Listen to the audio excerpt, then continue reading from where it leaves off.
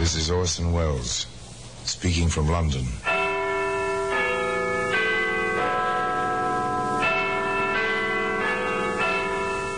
The Black Museum.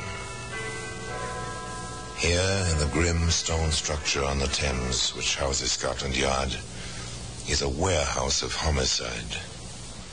A warehouse where everyday objects, a tallow candle, for example, a mounted cat, an andiron, all are touched by murder.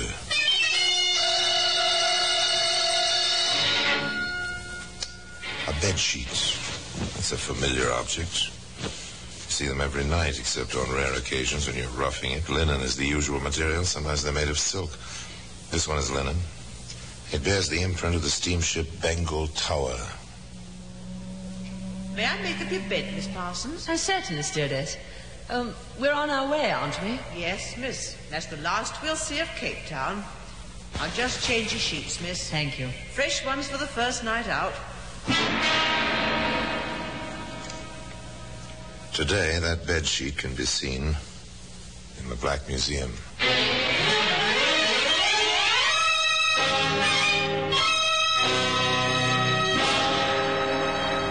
From the annals of the Criminal Investigation Department of the London Police, we bring you the dramatic stories of the crimes recorded by the objects in Scotland Yard's Gallery of Death, the Black Museum.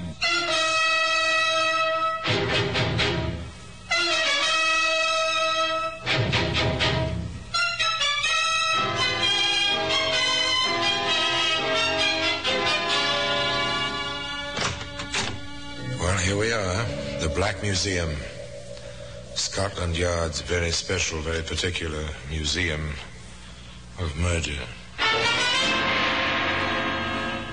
If you're a student of criminology, a student with some imagination, I don't think you'll be alone here in the Black Museum. Each small card, meant solely to identify crime and criminal, will bring to life for you a sinister ghost, and you'll walk here attended simultaneously by killer and killed. Here's a long-necked chemist's flask. It was meant to hold life-giving medicine, but somebody intervened. There was acid in this flask. A few pellets dropped in, dissolved. The flask was smoky with lethal vapor. Sleeping man died. Here's a bicycle made for fun, but notice the wheels, the crumpled spokes, crushed tires. A girl rode this bike downhill, and a wire was stretched across the roadway. Here we are, the sheet. A common, everyday bed sheet, stamped in one corner, SS Bengal Tower. That's a luxury liner on the route between Cape Town and Southampton. It's a nice ship, and a voyage to enjoy, particularly when you're young and homeward bound. Natalie Parsons was young and homeward bound, and very lovely. The first night out, there were two gentlemen friends to dance attendance.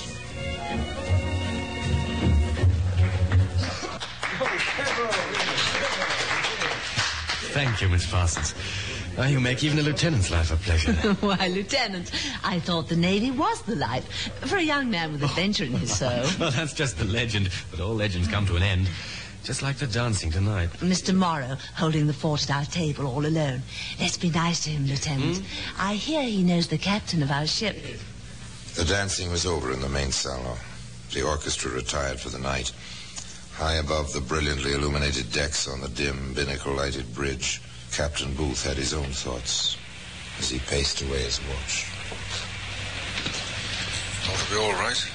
Full passenger list, decent crew, engines in good shape, ship all squared away topside and below. You never know. That's the worry and the fascination of it. You never know. No, Captain. You never know, do you? You never know. But such thoughts are ridiculous. Look at the three people at that table near the bar in the first-class lounge this minute. The Parsons girl. Actress, the passenger list says. The naval lieutenant. What was his name? Jeff Hennessy, that's it. And Noel Morrow. Past middle-aged, but quite distinguished. Heavy stockholder in the line which owns your Bengal Tower. Nice people having a fine time. And this gentleman concludes our performance for this evening. Oh, but it's early yet, Miss Parsons. Well, I'm not used to the sea air, Lieutenant. I'm tired, so I'm going to bed. And thank you both for a lovely first night at sea. May I see you to your cabin? Hold on, I claim that privilege. You dance with her all evening, son. Now it's my turn. Oh, don't fight, gentlemen. Well, not the first night out, anyway. I think we'll accede to Noel's wish tonight, Jeff. He has some basis to his claim, you know. There you are, young fellow. Well, I surrender. There's plenty of time to Southampton, and lots of moonlight. Yes, plenty of time for fun and enjoyment and even playing at love as the great ship knifes through the tropic seas northward, homeward bound. So Noel Morrow walks Natalie Parsons to her cabin and returns to the bar for a nightcap with Lieutenant Jeff Hennessy. To Natalie, a nice girl. I'll drink to that. A fine talent, I hear. Yes, I saw her in a play in Johannesburg, Three-Cornered Moon. Huh? Very amusing. That's so. Well, I never heard of it. Still, I'm glad I heard of Natalie Parsons. Nice girl. Good looking, too. Yes, all of that, and more. Well, here's to a pleasant voyage. Two gentlemen converse over whiskey and soda, then repair to their respective quarters and fall asleep. 2 a.m. 4 bells. On the bridge, the watch is changing. First officer reporting relieving, sir. Thank you, Mr. Forsyth. We're making 15 knots, course 348. All quite below. Thank you, sir. I took the liberty of checking before I came topside. The watchmen are ringing their stations, sir. Stewards and stewardesses turn in, sir. Very well, mister. Take over. Carry on. North-northeast, roughly, is the course. The ship moves on. The captain goes to his cabin. First Officer Forsyth and the quartermaster stand to on the bridge. All quiet. Below on B deck, the watchman makes his rounds.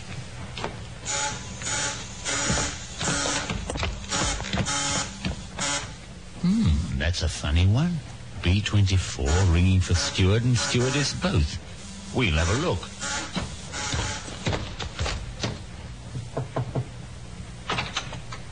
What is it, man? Is something wrong, sir? Nothing's wrong, why? Both your buzzers are ringing, sir. For your steward and stewardess both. There must be a mistake. Everything here is fine. The watchman is puzzled. He goes back. The buzzers have stopped. He checks the cabin list. B-24. Miss Natalie Parsons.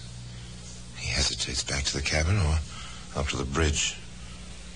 Was it a mistake he chose the bridge? What is it, Peter? B-24's a ladies' cabin. Single occupied, Mr. Forsyth. Is it now? Buzzers was ringing. I answered. A man came to the door. All I did see of him was his trouser leg and shoe. Black, both of them. Well, strange things can happen on shipboard on a cruise like this, you know. You just go on with your rounds and fill out your report when you go off watch. Yes, sir. Very well, sir. In a few moments, I'll go below and check. I want to make sure. Meet me at B-24 at 5 bells. Aye, sir. Thank you, sir. Strange things do happen on shipboard. Even without tropic seas and a voyage home, quite strange things. 5 bells. 2:30. First Officer Forsyth with Watchman Petrie at his elbow knocked discreetly on the door to B-24.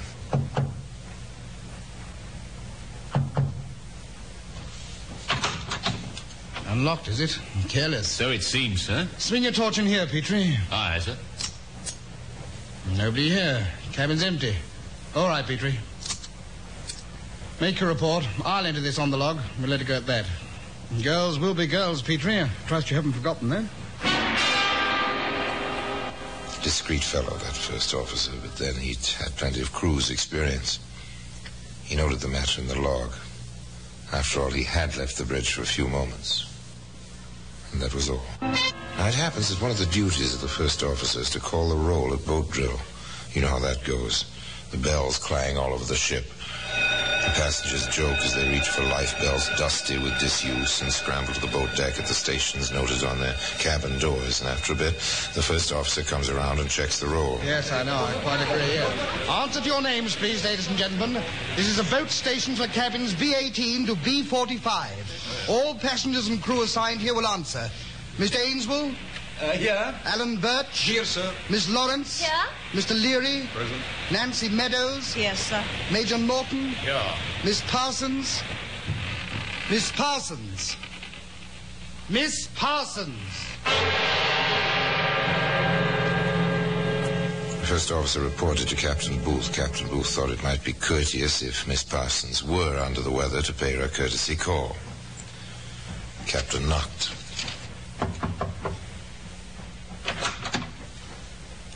Empty. Strange. Stewardess? Stewardess! Yes, sir? You wanted me, Captain? I do. You see Miss Parsons this morning? No, sir, I haven't. It's a little queer, rather. How so? Well, she wasn't at boat drill either, sir, and her night things are missing. You laid them out last night, did you? Yes, sir. Pretty things, too. Just right for her. But not a sign of them this morning, and stains all over the sheet. How's that? Where? Here, sir. Sort of red and a few black ones, sir. Streaks like. I see. Just a moment. There are times when I'm glad first-class cabins have telephones. This is the captain speaking. I want Dr. Stout in B24 at once. Thank you. You don't think something's happened, do you, sir? She's such a nice girl. That's what everyone says. Funny goings-on in here last night. Watchman's report, a log. Notice anything else peculiar here this morning, stewardess? Well, yes, sir. When I came in to straighten up, first off, I noticed the porthole, sir. Swinging open it was all by itself. I fastened it before anything, sir. Yes, that's right. You called for me, Captain? Yes, Doctor. Take a look at the stains on that sheet, will you? Right. All right, stewardess, you can go, but stay on call. Yes, sir, I'll be right outside. And send in the watchman. Yes, sir. Well, Doctor? These are probably lipstick. The other red spots, they look like blood, I'm afraid. I'll tell better after I've run a test. The black marks beat me. Not a very pleasant prospect. Blood on the sheet and an open porthole. Watchman Petrie, Captain. Ah, yes, don't go, Doctor. Now, see here, Petrie. This man you reported speaking to last night. Did you see his face? Sorry, sir, I didn't.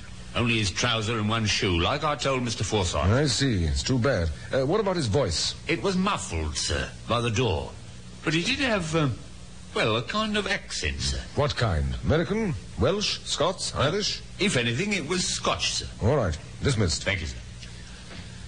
Well, Doctor? I don't like the looks of it. I'd seal this cabin and notify owners if I were you. I'll do that and more. This is the captain. Give me the bridge. Watch officer, please. Hello, Mr. Matson, Captain Booth here. I want a complete search of the ship at once for a passenger. Natalie Parsons. Crow's Nest a block hole. And, put the ship about, mister. We're going back on a sea search as well. Calculate our position at 4 bells this morning. I'll be topside directly. We're not going to find her alive, you know, Doctor. But we've got to have a look. I know. If this girl went through that porthole alive, the sharks have got her by now. If she went through dead, we have a murderer aboard. As I said before, not a very pleasant prospect, Doctor. No, it didn't look so pleasant. An empty cabin, an open porthole, and blood on the sheet. And I'd remind you that that sheet today can be seen in the Black Museum.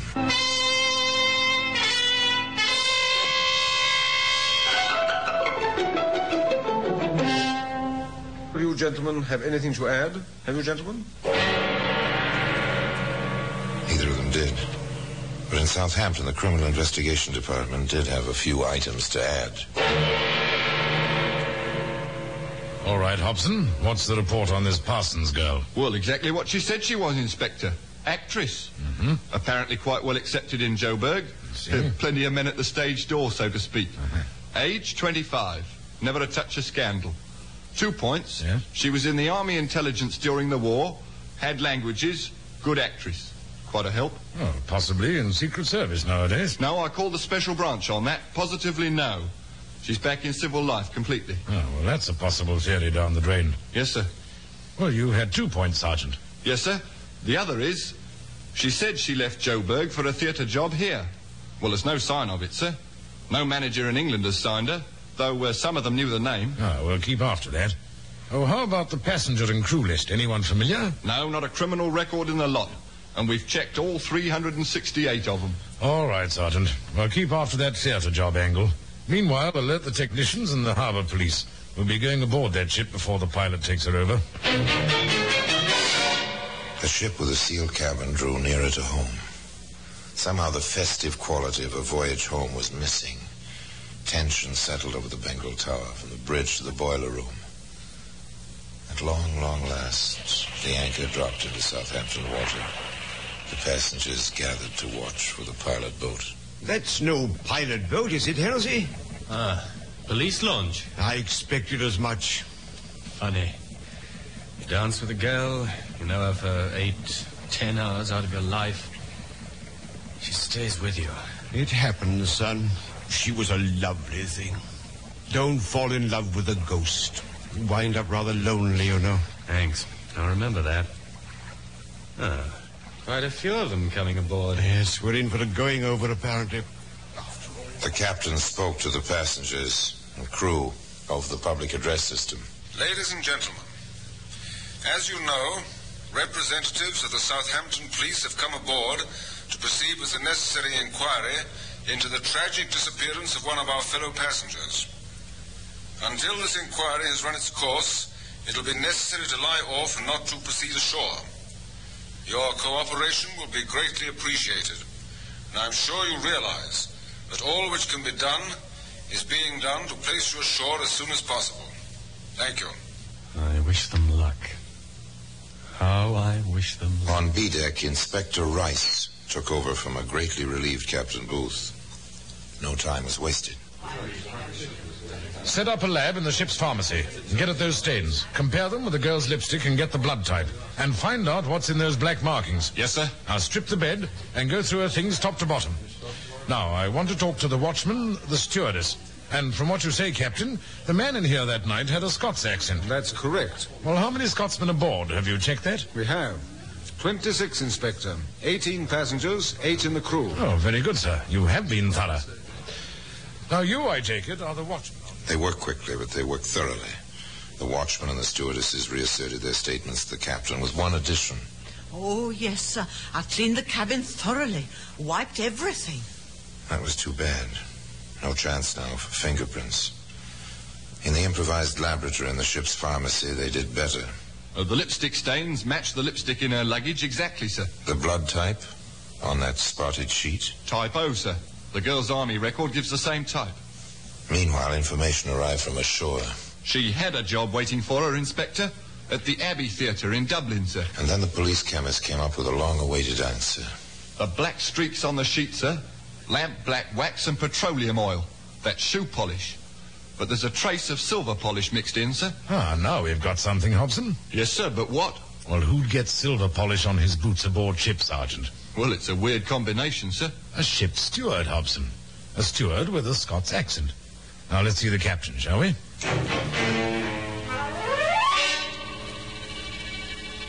I'll cooperate in any way I can, Inspector. But even if it is one of my men, there's not a thing to tie any of them to the incident. Well, sir, I have an idea.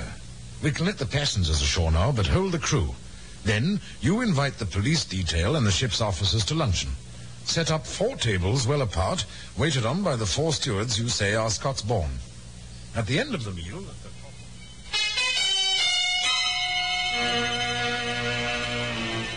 Thank you, steward.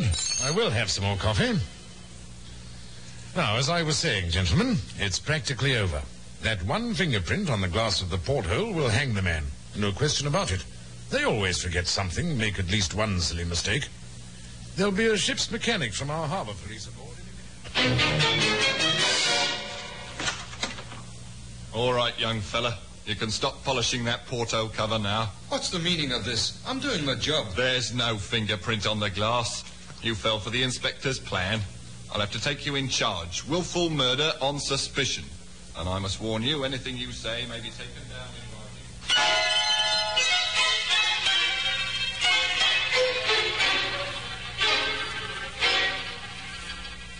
They smoked him out all right, but he refused to give in without a struggle. It was interesting to watch his mind work as they questioned him. You're Alan Burt. I am. Your first trip aboard the Bengal Tower? Round trip. Went out in her. This is the return. Like the ladies, do you? They seem to like me. Ever had any trouble with one before? No, never. What do you mean, before? Your forearms, Burt, and your neck, all scratched. No dame ever scratched me. Oh, where did you get them, then? Ship's cat. I tried to pet her. She let me have it. It won't wash, Birch. No cat's claws ever scratched like that. Ship's doctor will certify to that. And those scratches aren't old enough to have happened ashore. All right, then. It was a woman. Huh? A stewardess. Which one? I'm not saying. She'd lose her job. Nonsense. Who are you protecting, Birch? Nobody. Stop it, Birch. You're only making it harder for yourself. You were on duty for that cabin, among others. She rang. From the watchman's story, the buzzer was stuck. But you didn't realize it until he knocked on the door and spoke to you.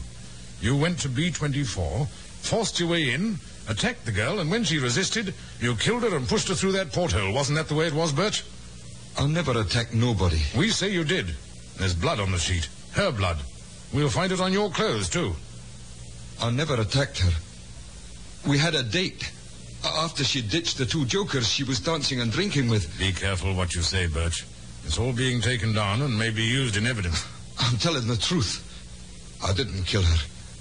I was waiting in the cabin like she said. When she came in, she changed her mind or something. She tried to push me out. I don't take that from no woman. I grabbed her. She fell against me. She was foaming at the mouth in a sort of fit. She collapsed. I put her on the bed, tried to give her artificial respiration. That's how the black got on the sheet, maybe. Probably. Go on, Bert. When that fool Petrie came to the door, I lost my head. She looked dead. I didn't know what. I locked the door. I couldn't find no heartbeat. Nothing. I figured Petrie would report to the bridge. I picked her up and pushed her out of the porthole. Why did you decide to tell this tale, Bert? Because you'd pin it on me anyway. I know coppers. So better than have yous cook it up, you got it my way. I didn't kill nobody here. I didn't kill nobody. Stanley Birch had told his story. Not a very good story. For there, in contradiction, was the testimony and evidence, including that blood-stained bedsheet, which you can see today in the Black Museum. Stuart Birch was a ladies' man. There was no doubt about that after the evidence was in. The jury had little doubt either. They convicted Mr. Birch of first-degree murder, despite his protestations, and despite the fact that for the first time in 200 years, a jury had been given a homicide case without a corpus delicti. This was a major aspect of the case, a very interesting one, I think. And further, just after the conviction, the House of Commons suspended the death penalty in England. As for Stuart Birch, you'll find him spending the rest of his natural life in Dartmoor prison.